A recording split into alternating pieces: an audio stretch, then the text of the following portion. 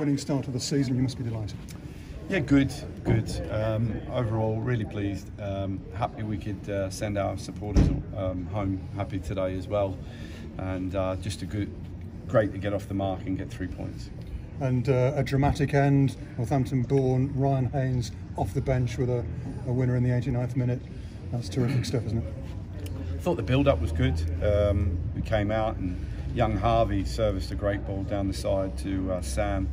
Sam runs under, and his cross was sublime, to be honest. And it's what we've been working on all pre-season, getting inside the back post. And Haynesy's popped up, and really pleased for him. I'm pleased, I'm sure, on a personal level, that two of your substitutes combined to score that winning goal. The architect of the move was Lintott, and then the scorer was Haynes. Yeah, look, it's really nice. I felt all over. The whole team came to the fore today, and we talk about a team game.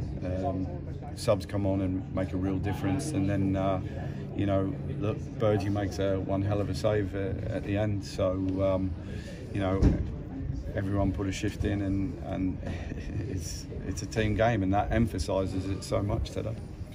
Let's pick our way through the game, John. There were a couple of controversial penalties, one to either side. Looking at TV replays, neither of them necessarily deserved. Is it a question of things evening themselves out over the course of the contest in that regard?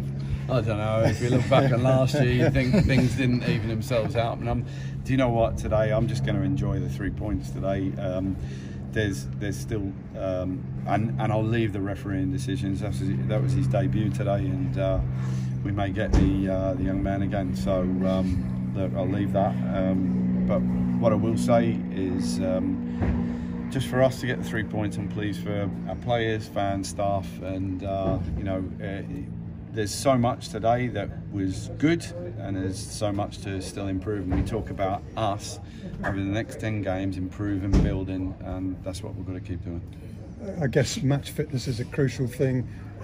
Did you take off Tyler McGlaw towards the end because he's been lacking match fitness pre-season? Yeah, we felt obviously it was fair to see his conditioning at the moment isn't where we want it to be, and probably he wants it to be. But I thought he was brilliant for 70 minutes, and probably my fault. I kept him on a little bit longer than he should have, and I'll take the second goal on the chin. It was probably, I'll hold my hands up to that, and I probably should have made it a bit earlier. But for Tyler to deliver what he delivered today with the minimal amount of minutes he's had,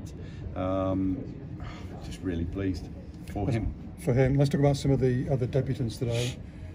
Danny Hilton named man of the match, very lively, especially in the first half up top.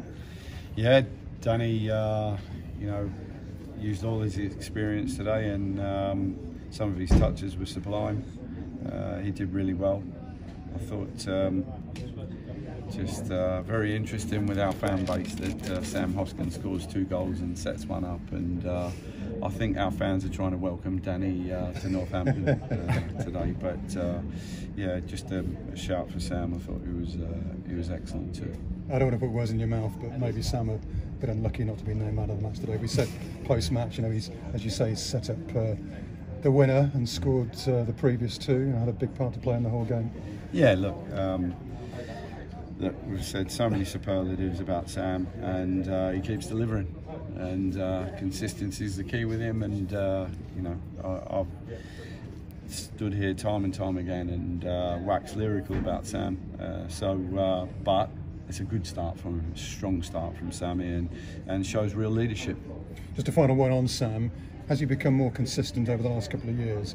It's an open secret that the fans are divided about his qualities, but is he getting more consistent? Is he now putting in the kind of performances he did today on a more regular basis? I'd say overall, Tim, to be fair, he's played consistently more in offensive positions, so then he gets that consistency. But you speak to Sam, and he'd play centre half for this club if he had to. He loves the game so much. He loves his club. So but I think overall, we might flip shape at times, and he might pop up at wing back sometimes. But to play him in offensive positions consistently, you get goals and you get assists from it.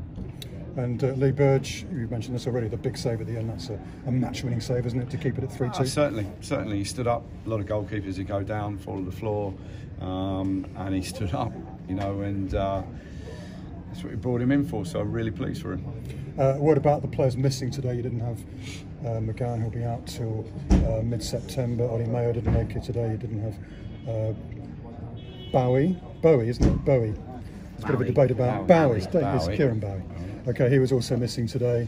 I mean, what's the situation with them? Are they going to be back in fairly short order? Obviously, McGowan's out for a while, but what about the others? Yeah, between the three, Foxy, Bowie, Fox as well, sorry, Foxy, Bowie, and it'll be. Just see this week, Michael's pushing hard in the physio room, and the boys are working extremely hard, and we'll just see at the moment. And this is the question I'll probably ask you every time I meet you post-match until the transfer window closes. Are you searching for additional players and maybe another striker to add to the mix, John? You asked me on Thursday night, Tim, and you're at me again. You're relentless. You're relentless. It's been a lot of change since Thursday night. Yeah, we're working. How many it'll be, we'll see. But look, obviously the window's open until the end of August, so